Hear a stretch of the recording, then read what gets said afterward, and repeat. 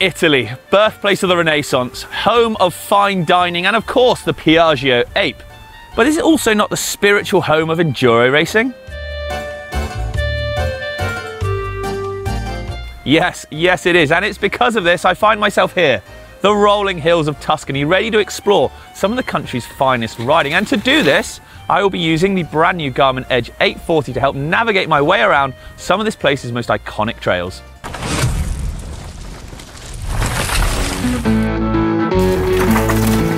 We're nearly at the top, people. Our location in the Tuscan hills wasn't just plucked out of thin air. Oh no, day one will see us take on some of Massa Maritima's most infamous trails, and day two is the reason we're really here, to try to hunt for the first ever EWS stage of the very first EWS here in Punta Ala. The Massa Maritima bike park then, well, it consists of 12 fully marked trails going both up and down, but the wider area, I had a little look, over 100 kilometers of track. We got everything from gnarly blacks to real mellow greens. Ciao. Ciao. Ciao. And we're gonna kick it off with Crank It, a nice long blue run, about 2.5K, because I think that's the perfect warm up for the day. Off we go then, people. I've parked a little bit outside of the bike park, a few K if you like. So I've got a nice warm up to get to the top, a little bit of a climb, and then yeah, we'll spin on up and drop on in.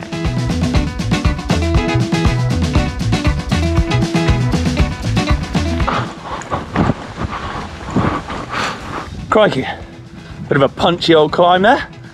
Got the heart rate up a bit. We're nearly at the top, people. Okie dokie, I have been out in the sun for about 47 minutes, look. And we've already gained a good couple of minutes.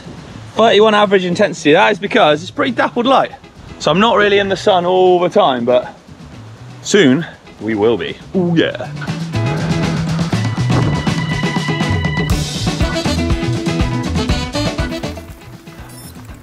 Right, here we are. I've made it to the top and I'm hyped, people. Crankline, PS1 start, not sure what that's for. Maybe there's been a race. Hopefully I'm not joining that by accident. So, well, there's only one thing to do really, and let's get riding. I'll see you down there. Oh, this is a mellow start. High line. Right, crank it, crank it, crank it. I am cranking it right now. Over the rocks. Nice. Oh, she's pretty slick from the rain.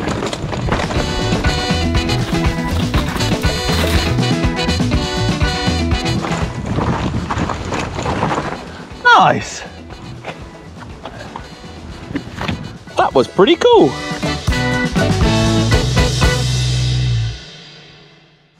So that is the top part of Crankline done, and it was pretty flippin' greasy, some wild slippery moments, but fear not, lower line. And we're gonna do stamp ramp. I reckon it's gonna be a bit drier because the side of the hill here has got a bit more sun to it. Oh hell. Ah, big roller. Jump. The mallet stepped down. Nothing on the inside there, so that's a first little feature to clear.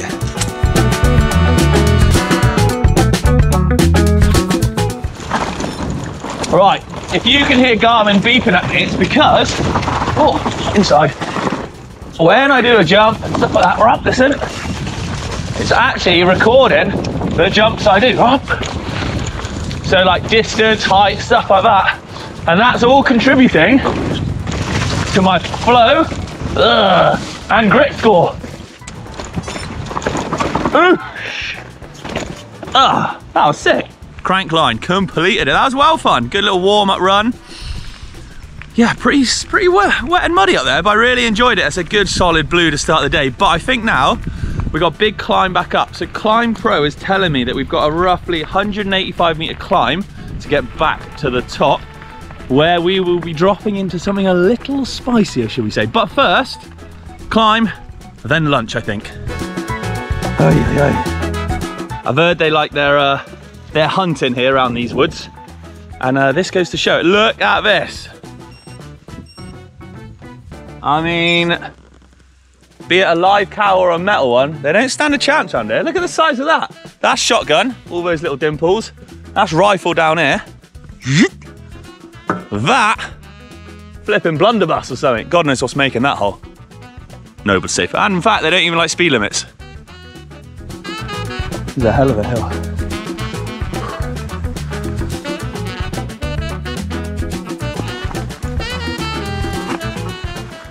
Whew. That's a little kick to finish this off, but I reckon then. Oh, okay. Back here again, and I tell you what, this looks like a heck of a lunch spot.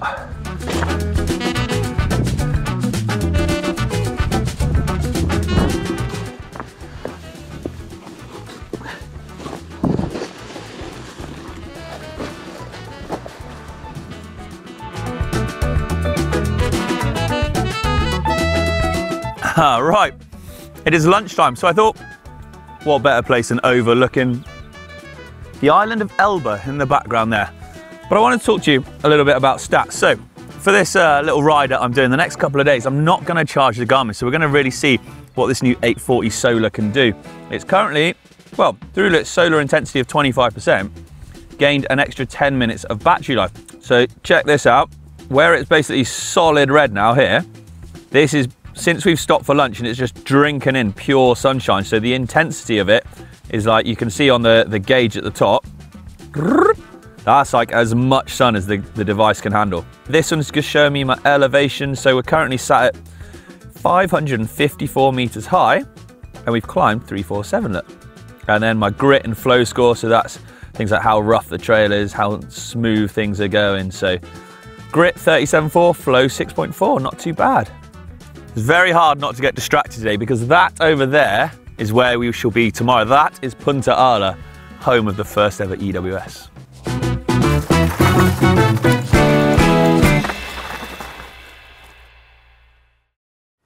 Right, I said we'd chuck a little hot sauce on it. So here we are, rock and roll. I'll see you in a mo. Hey! Roll. So cool, there's some big rock rolls in it, which I'm looking forward to seeing which way left. Oh, blind, huh? Oh, big rock roll again. Senders. Garmin told me I just did a nice jump. Oh, this trail's badass. This is a big step up in what we did earlier.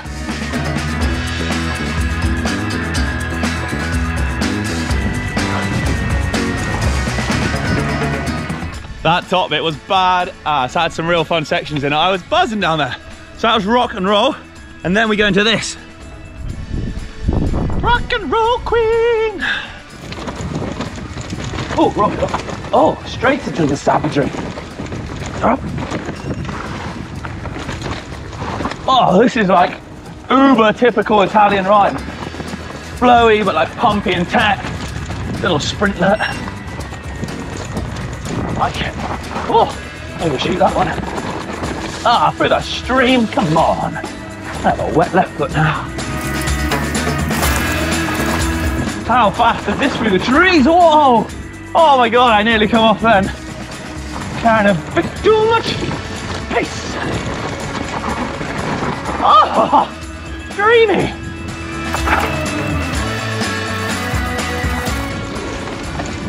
Oh, that's narrow. That was narrow. That actually just crashed my hand through the picture there.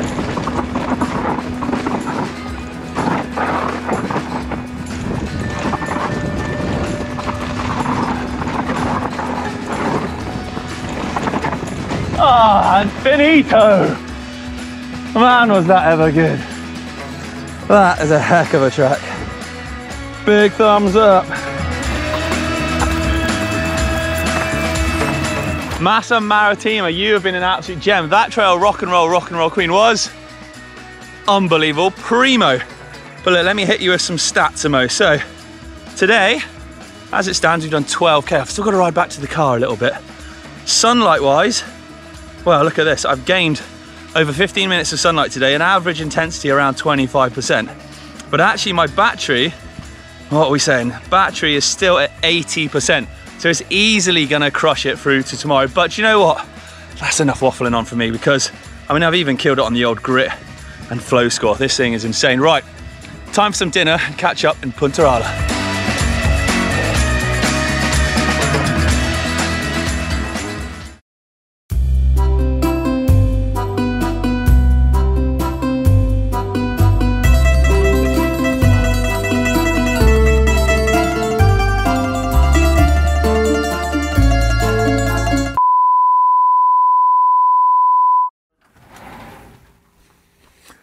Another day, another place to ride, and it's Punta Ala today. But first, let's get some snacks.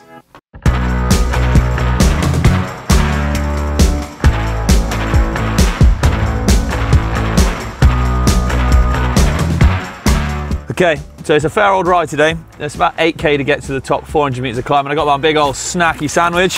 Oosh! That's going in the backpack there.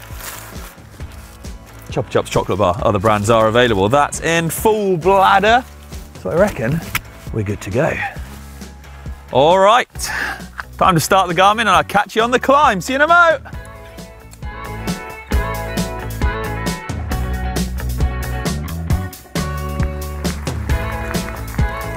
So there is a bit of a special reason why I've come to Punta Ala, and it's because it is the home of the very first EWS. And now what we're gonna do is we're gonna ride the first stage of the first EWS. I am hyped. It's pretty cool. It's actually technically not the first stage, because they held a prologue down in Punta Ala town itself. But as you can't really do that, this is the first off-road stage. Now Climb Pro has just told me to ride from the bottom is just over 7K and about 430 meters of climbing. But luckily, I can kind of track my progress where it gets steeper and where it gets a little bit harder. So that's pretty cool for pacing myself.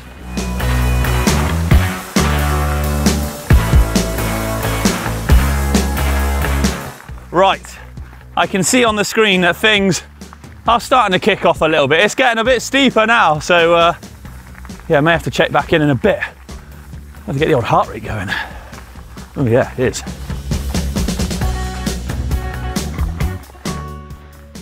Oh my God, okay. This is the last bit of the climb, and it is hella steep. It's like 22%, and it's exactly where your brain starts to go boggly. You start going all cross-eyed. Luckily, this is one of the shorter big rides I'm going to be doing. Oi, oi, oi.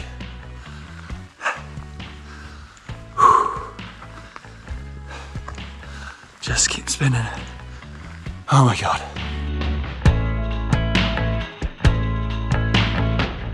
We've made it. Oh, the top of our chosen trail, Tradita.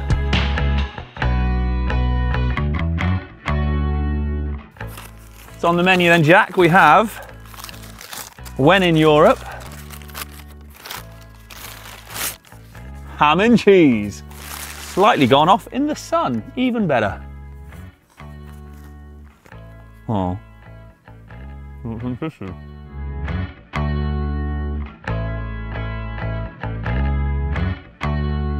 so Tradita, like I said, the first off-road stage of the very first ever EWS. Now things were pretty gnarly back in the day, so the course was around 60K long and over 6 hours out on the bike. They were monster races, and it really got me sort of reminiscing, if you like, because my first ever EWS was actually also an Italian one at La Tuile the year after. So I was kind of like, oh, this is like coming back to the first. But we're here, we're under the trees, and things are going to get pretty dense. Now I want to smash this track, I want to have a proper good time, so we're going to hit it pretty hard. Now the good thing here is that I can still check out my comms without worry of losing any signal, because the new Edge 840 Solar has Garmin's improved multi-band GNSS GPS, meaning that it actually uses more satellites to pinpoint exactly where you are. So even in dense forest, you ain't going to get lost.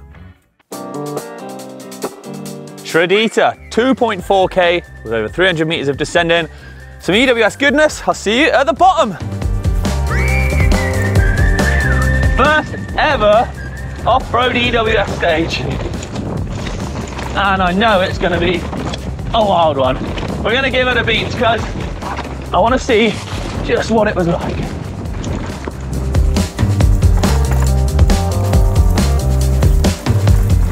So from what I've heard, this track, proper mixture of like fast, rough like this, real Tekka stuff, switchbacks, you name it, it's on here.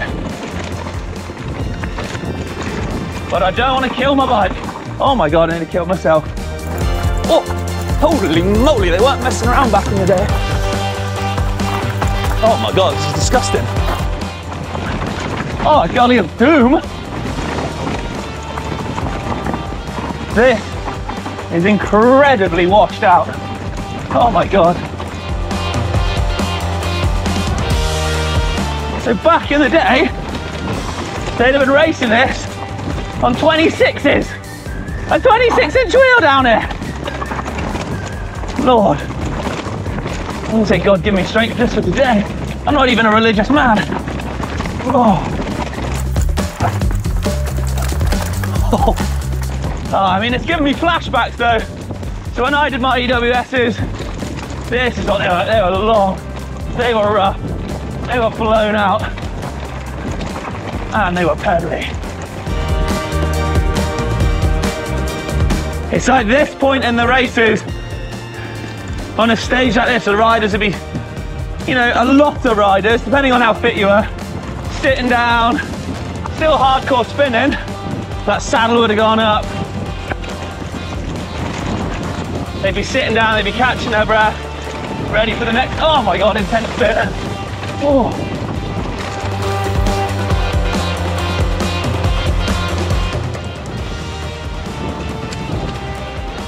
Jesus, this climb is horrendous.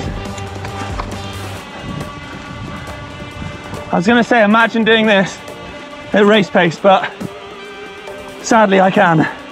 It's bringing back some horrible flashbacks. Oh wow, oh my God. How Tekka's this is up through the gully. Come on, Edge.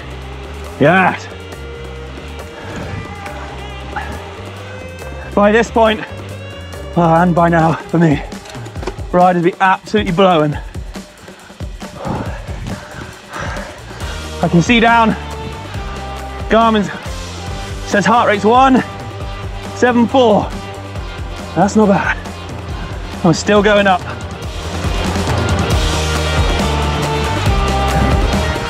Okay, we're back into the downs. Give the arms and hands a bit of a wiggle. And away we go. Oh wow. Oh, this is relentless. Get on the gas. This is where the big dogs would really be sprinting.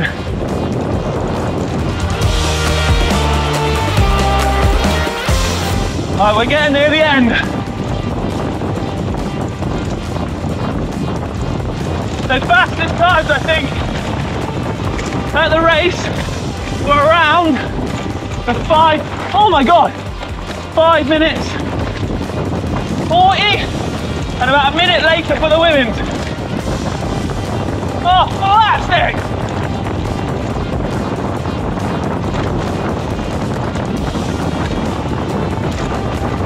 Oh my God! No way!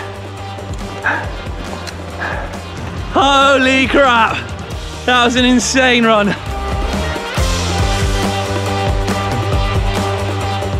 Okay, let's take a little breather and chat a bit about the history of this trail then, because it does have some history.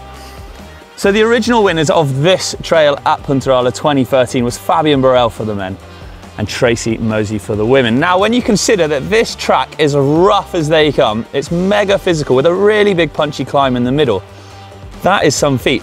Now, obviously the bikes back then as well were, let's just say a little less capable than they are now. So actually what they did makes it an even more incredible display of skill and fitness, making sort of a good argument that enduro riders are some of the best riders in the world.